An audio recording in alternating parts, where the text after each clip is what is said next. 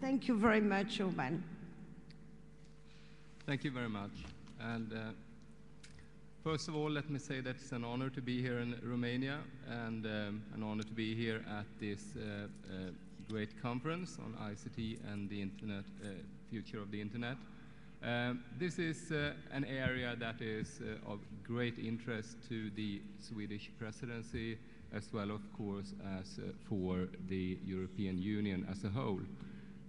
As you know, we are getting close to the end of the Lisbon Agenda and the end of the I-2010 program, the aim of which was to make Europe the leading information society in the world by the end of 2010. And we may, all, of course, ask ourselves if we are going to reach that target or not. That, I think, will be evaluated now in the year to come. But I'm quite sure that we have made great progress in some areas in the last 10 years, while in other areas, of course, we could have done even more. However, I think that when discussing the past 10 years and, of course, also the future of information society, it's important to keep in mind that we are aiming at a moving target. If we go back some 10 years ago, I mean, information society was something other than it is today.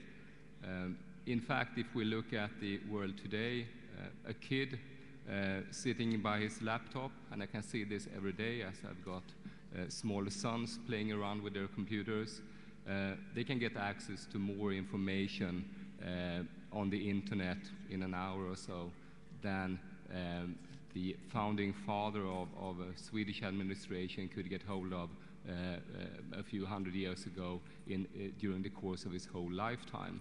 In the same way, a kid can today, via Facebook and other social communities, get connected to more people around the world than any other person in the world could get access to just some 10 or 15, 20 years ago. So I think we have to, when looking at the end users, we have to have this in mind, and when looking forward.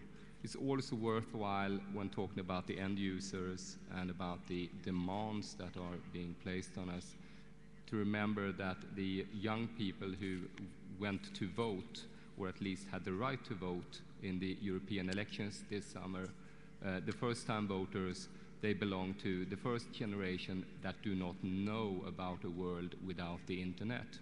I mean, I think most of us in this room, including myself, are what we could refer to as digital immigrants, while they are digital natives.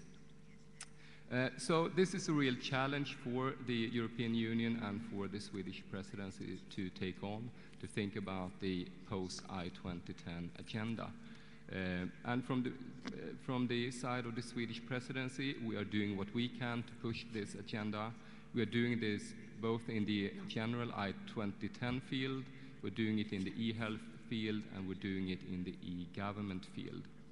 And as regards the post-I-2010 agenda, the Commission has started a public consultation on the kind of the aims and the visions for the post-I-2010. And the Swedish presidency earlier this year commissioned a report on the post-I-2010 agenda where we wanted to find out and get a report on the most important policy questions that the EU faces in the area of ICT and information society up until 2015. And this report was published and handed over to us this September. And the title of this document that can be found on the Swedish presidency website, Knowledge Society. It sets out in just about 40 pages and in 10 chapters these challenges that we are facing. And this report will be discussed at a high-level meeting on the island of Gotland, the city of Visby, on the 9th to 10th November of this year. And the theme of this high-level meeting is the Visby Agenda, Creating Impact for an eUnion by 2015. So we really look forward to the discussions and the outcome of that meeting. Another area then is e-health, which is also being discussed at this global forum. Also here we have had discussions. We had a ministerial meeting in July where our Minister for Social Affairs pointed out the need to release e-health from the pure technical perspective and put it more firmly on the agenda for health reform. And also here we have commissioned and received a report which is called e-health for a healthier Europe, showing us the astonishing rewards that can be made if we use information and information technology in a better way in our healthcare system. It's really astonishing the potential that we can see here. And finally then in the area of e-government, which is the area where I work mostly, we are also doing what we can to push the agenda. As we will at the ministerial meeting in Malmö in November, put on the table a ministerial declaration setting out the visions for e-government up until 2015. And we can already hear and now see that there are three kind of political priority areas that will be in focus at this meeting and this conference. First of all, we see that e-government can be used to empower the citizens and businesses of Europe. Secondly, we can see that e-government can support the single market, keeping in mind that in November there's only one more month to go before the implementation of the Services Directive. And thirdly, of course, e-government can still be used to enable efficiency and effectiveness within our governments.